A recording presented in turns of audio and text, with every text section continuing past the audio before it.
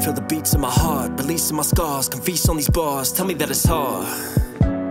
Been punched so many times, I don't need a punchline. Running from the gutters in my mind, gutting out these rhymes. Cut my lungs, you can cut my funds. You can grab my sons, you can have my crumbs, but you never feed this hunger deep inside. I bleed when I write, think about death and I'm scared. Forget about what's next, so prepared. Look into my daughter's eyes, hoping that I'll still be there. Will I see her marriage? Whoever sees this and subscribes right now will get a free smile. Hey, it costs a lot less muscles than it does to frown. What's going on, YouTube? It's one only Knox, and we are back with our reaction series. So today, man, we have a very, very special one on deck. Yes, I'm well aware, the man, the myth, the Shakespearean bard himself, Ren, has dropped a brand new track, and that's exactly what we're gonna do right now. So without further ado, this right here is Suicide. But before we're gonna further listen, I want to give a quick shout out to that song in the intro. Yes, I am an artist myself. There's a good chance to like my breakdowns. What I think about music, you might like my music as well. I have an album, Butterfly Effect, charted on iTunes. I'm very, very proud of it, guys. You want to support me and support the channel directly, I'll put the links to the music below. Also, shout out to the Patreon family, guys. Exclusive reactions and content on there. Another great way to support the channel. All links below. But anyways, know what we're here for. Ren, step back up to the plate. Let's see what you got. Following content may contain. I understand and wish to proceed. Let's go.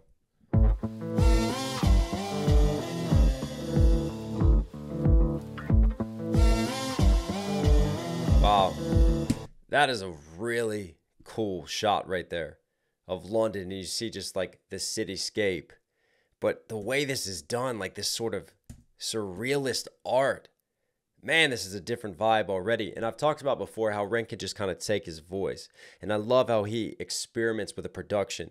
And he just like runs his voice through different synths and like different filter passes and just frequencies them differently so that they sound like they're a natural part of the instrumentation. Like they're the instrumental itself, but really he's using his voice. And right here is a great example with the sound. Obviously you got the guitar leading us as the main chorus, but right there, and I hear it like off to this side. Yeah, that is his voice tailing off. I can just hear him, like a little bit of his tone towards the end of that tail off. And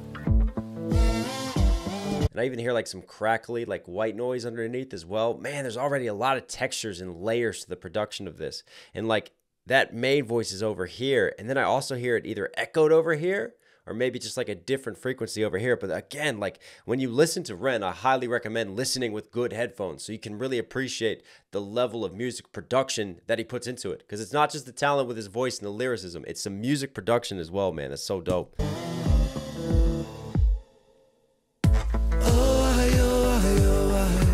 Falling through the cracks of the night sky. A light goes out on the other side. Suicide, suicide, suicide. Wow. Treading on the tracks in the night time. It never really felt like the right time. Suicide, suicide, suicide. I'm so fucking low. Wow, falling through the cracks in the night sky.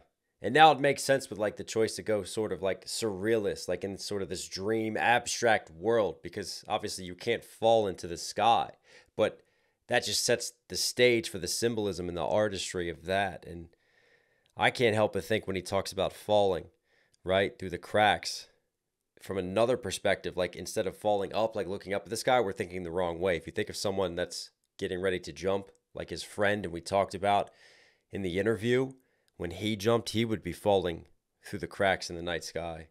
And then hence the suicide, suicide, suicide. Wow, that just hits a little different.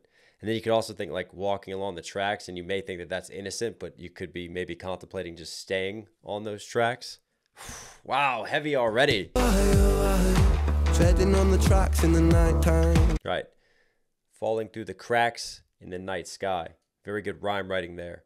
Tracks in the nighttime. So it goes A to B. We talked about these internal to external rhymes. Ren even doing it with the singing, man. And I love just like that heavier percussion that's like underneath right now. That's like creating even further tension. It never really felt like the right time. Suicide, suicide, suicide. I'm so fucking lonely beneath this. Narcissistic, can't keep a secret. Miscount sheep. Wow, there's that pig again. He loves his pig imagery. Lonely beneath this. Narcissistic, can't keep a secret. Miscount sheep, I can't sleep, a misfit. Some say trouble, but some say sadistic. Bruises my... Man, his choice of rhythm right here with the flow. Da da da da da da da da da da da da da da da da da, and he's got more of a drop down tone. So I love how his singing is a little bit kind of up here in the range. And then when he starts his rapping, it's almost like he's been kind of subdued by the world, even within his tone with that drop down cadence. But it's really like, it's got a cool like back and forth balance to it, like matching sort of the strum of the guitar with that flow, man. Lonely beneath this, narcissistic, can't keep a secret. Miscount sheep, I can't sleep, a misfit. Some say trouble, but some say sadistic. Bruises. Miscount sheep, a misfit, sadistic. See how he still got the good rhyme schemes throughout? Sheep, I can't sleep, a misfit. Some say trouble, but some say sadistic. Bruises my brother, one time or the other. My skin felt counterfeit, silicone rubber. Bruises my sister, skin pop the blister. Dig deep, resist the feeling when it hits you. Bruises my sister? And what was it? Muses my brother? As he muses and goes through the musings, or using like music or using like life as your muse to create your art. It could be taken in a number of ways. And I wonder what's up with like all the changing sort of faces, right? Whether that's the demons when he gets the red eyes there that he's facing within, or it may be representing like just he's taking on the voice of different people as they struggle, or it could just be all the different voices and thoughts and collisions going on within his mind frame. I can't sleep, a misfit. Some say trouble, but some say I mean, there's like monster shots, there's different like demon eyes. Wow. this day. Bruises my brother, one time or the other. My skin felt counterfeit, silicone rubber. What a great fucking line. My skin felt counterfeit, silicone rubber. You know, I didn't feel like I was myself. You know, you feel like almost kind of we're in the Matrix. I mean, what's reality and what's not? Like, we don't belong in our bodies. This is my brother, one time or the other. My skin felt counterfeit, silicone rubber. Bruises my sister, skin pop the blister. Dig deep, resist the feeling when it hits you. Wow, again, some of these just artistic escapes, man. They're surreal. They're haunting. Falling through the cracks of the night sky. A light goes out on the other side. Suicide, suicide, suicide.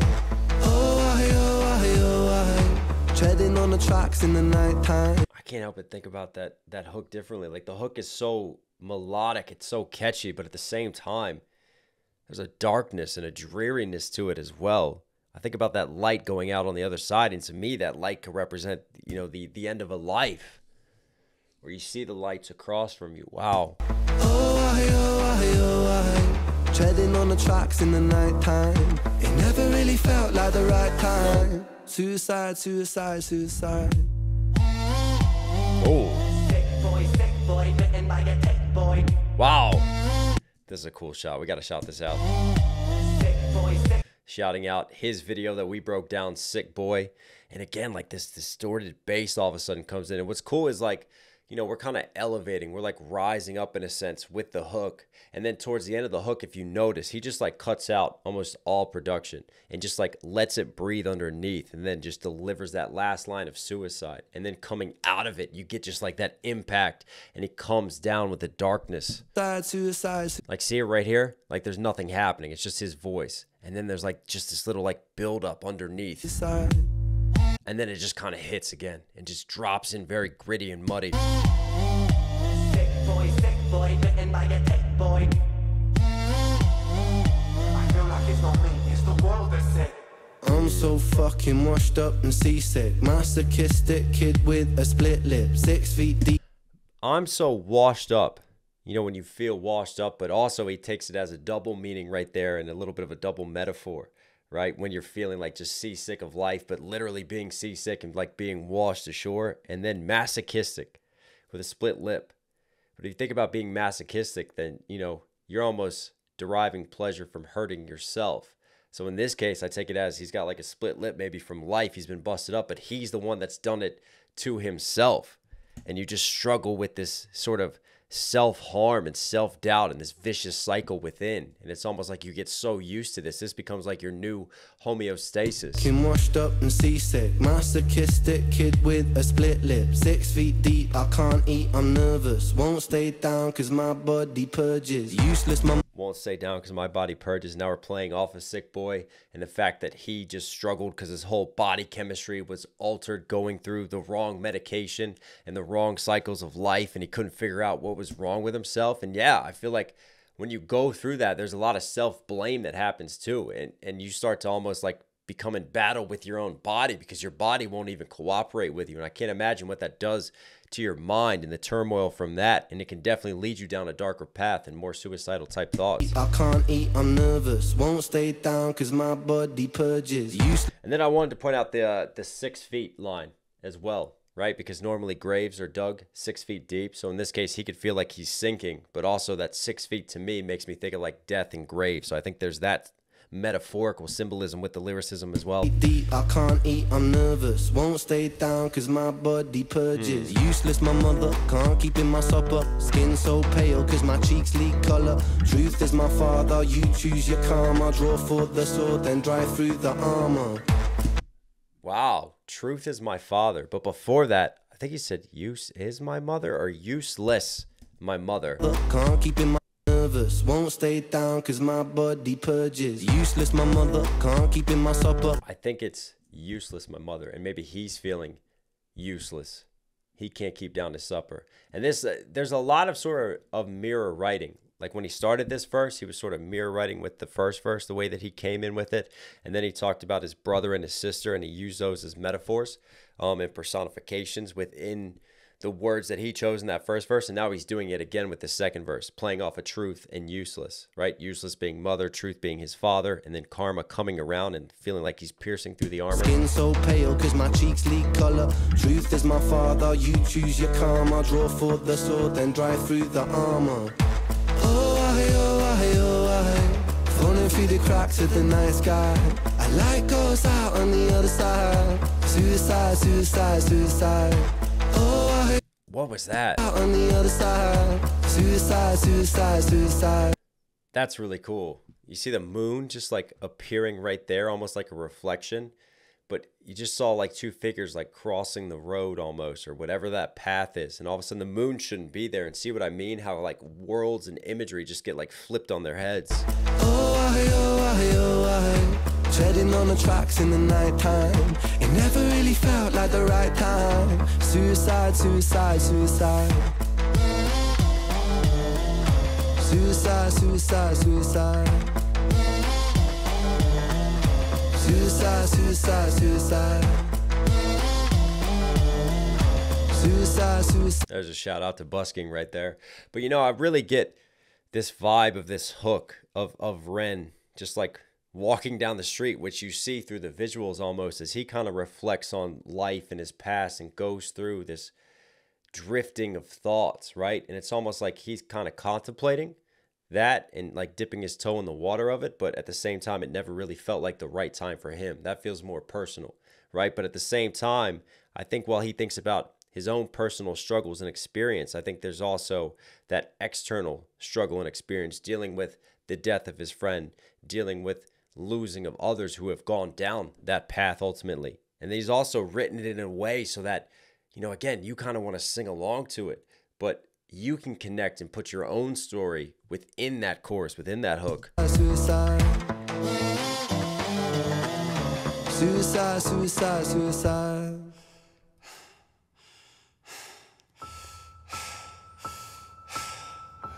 Piano. It's hard to take off from the ground when your wings are cut. Your stomach burns when you're drinking from an empty cup. You know the entire ocean came from my tear ducts. I see the world through Fibonacci sequences and double Dutch. I see the world through Fibonacci sequences and double Dutch.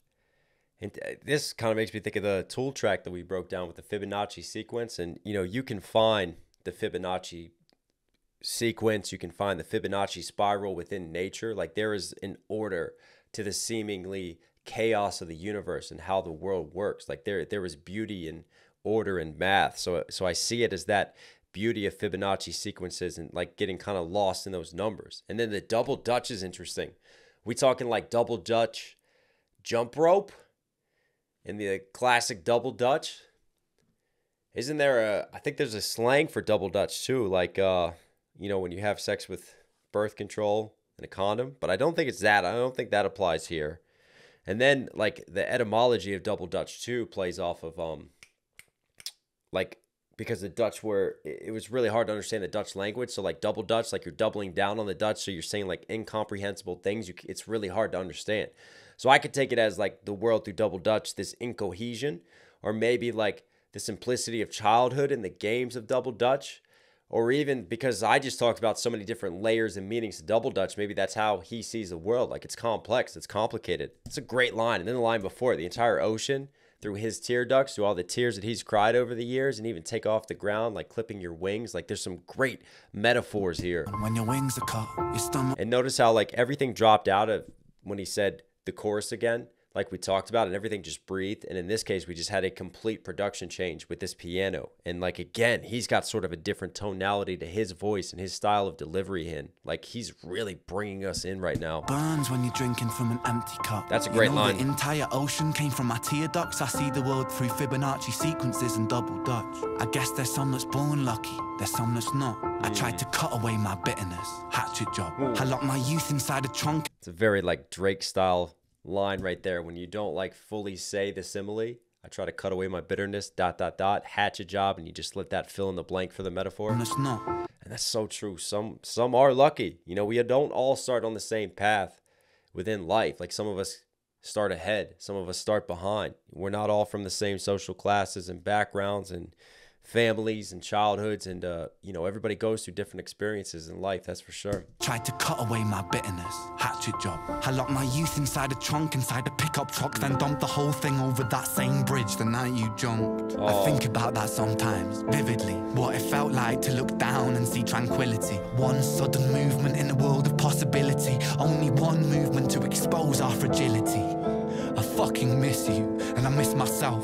I miss thinking we were indestructible as well. I miss chilling by the pier cave and kicking back with Callum, Hugo, Sega, Justin, Stevie and the fucking lads. I miss missing that. I numb myself to close the gap. I never even call them up. The distance is my plastic ass. The truth is that the day you jumped, my childhood jumped too. But I still can't find that anger. All I find is missing you, man, I miss you. With all my rhymes, I picture running 5 minutes quicker, I'm right on time. I picture pulling you back over the edge and then we're crying, and holding you, my brother, and telling you that it's fine. Not the way that it worked, cause I was late like a jerk. There's not a day where I could find a way to break from the hurt. Your body missing, so we never got to wave to the hearse. I hope you're listening, I love you, man, I miss you absurd. Fuck.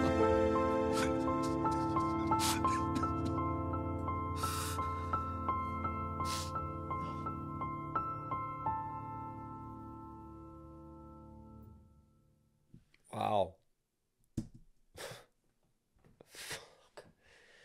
I'm not crying, you're crying. It just didn't feel right to pause and talk about some of those lines. I think he just had to let the emotion and the wave of that hit you, because wow. I mean, that was powerful. That was raw. That was vulnerable. I was just burying your soul out on the track right there, and we kind of had a little bit of this moment when, you know, man, words are hard.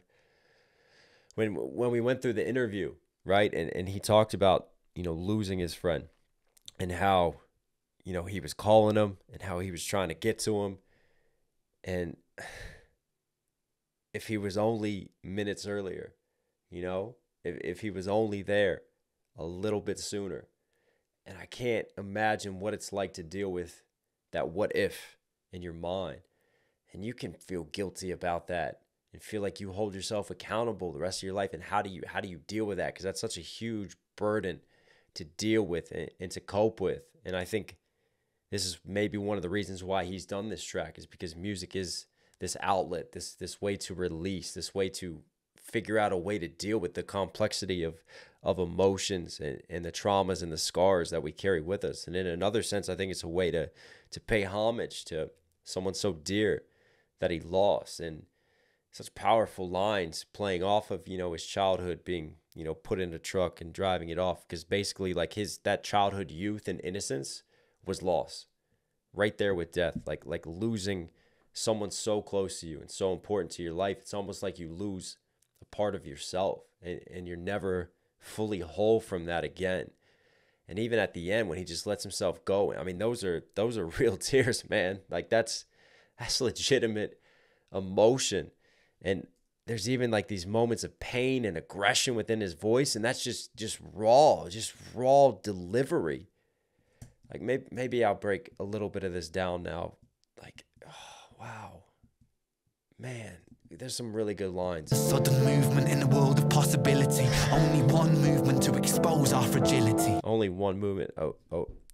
Like those lines talking about sort of contemplation of doing it. Contemplation of jumping. The movement in a world of possibility. One movement. That's it. You just step out over that ledge and there's so many sort of possibilities. You could have not done it. Only one movement to expose our fragility. And that's it. Expose our fragility, because we learn how human we are, aren't we? Because there's no coming back from that point. Once you've made that decision, whatever it is for going down that route, I mean, we realize we're just flesh and bone. I fucking miss you, and I miss myself. I miss thinking. That's powerful too. I miss you, and I miss myself. Because you lose a part of you, man. You were indestructible as well. I miss chilling by the pier cave and kicking back with Callum, Hugo, Sega, Justin, Stevie, and the fucking lads. I miss missing that. I numb myself to close. I mean, it just like, this is what music does for you, though. It just takes me back. Like I lost my best friend to cancer, and he never smoked a day in his life. Never did. And he got diagnosed with lung cancer. And then he went through chemo and all this shit. And he didn't even make it to his 21st birthday, unfortunately. And I just remember kind of afterwards and the darkness and the thoughts within. We had a stupid fight too right before he got diagnosed. And like just dealing with all that, this puts me in that place and in that zone. And what it did do as well at that time, especially, like I get that line, because you do lose a part of yourself. And also like this period of like being young and like stupid and just like we used to like drive around and skip class and do stupid shit like that period was gone after that. You know, there's that innocence is out the window, and you're never going to get that back in those moments. And I know I'm placing myself in a completely different perspective and experience, but this is what music does. It just draws the emotions out of you, doesn't it? Gap, I never even call them up. The distance is my plaster cast. The truth is to the day. And that's a great line. I never even called them up. The distance is my plaster cast, because it's hard to then get in touch with those who were around those times and those memories, because all it does is just bring all that bubbling back up. And it's almost like we have to keep that distance and that delay in order to cope, in order to find a way to move forward with our lives. Jump my childhood jump too, but I mean, that too, my childhood jump too. still can't find the anger. All I find is missing you, man. I miss you. With all my rhymes, I picture running 5 minutes quicker, I'm right on time. I picture pulling you back over the edge and then we're crying and holding you, my brother, and telling you that it's fine. Not the way that it worked, cause I was late like a jerk. There's not a day where I And great choice to bring these strings in too and just bring it up a little bit find more. a way to break from the hurt. Your body missing, so we never got to wave to the hers. I hope you're listening, I love. And that, I mean, and you don't even get like that closure, because they still haven't found his body to this day. So you can't even have kind of that at the very least. You, man, I miss you absurd. Fuck.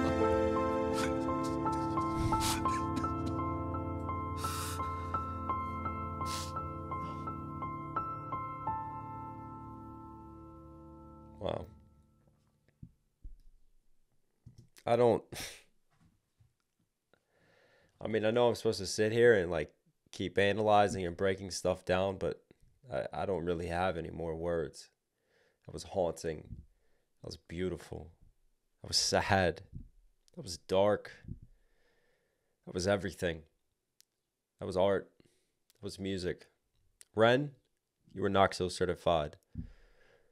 Hope you guys like today's video. Listen, if you're here at the end, please do me a huge favor. Support the channel directly. It really, really does go a long way. Subscribe, notifications on. Also, a very important note I want to make, that if you're going through it, please don't be afraid to get help. We are not in this world alone. Nobody can bear all of the burdens of this world, because, I mean, life sucks, man. Life will kick you when you're down. But, you know, hold on to those who you love. Hold on to your friends. Hold on to your family. Hold on to the ones you hold dear. And sometimes it's okay to admit that, well, you're not okay. And it's okay to be vulnerable, and you're not a burden on others. And you are not, you know, a challenge for other people to deal with. You know, don't let the pride of the situation be your downfall, because we all go through darkness, and we all go through doubts. And keep going and keep persisting and keep continuing, because sometimes the night is darkest before the dawn, and there is a light at the end of that tunnel. I love you guys. I'll catch you again.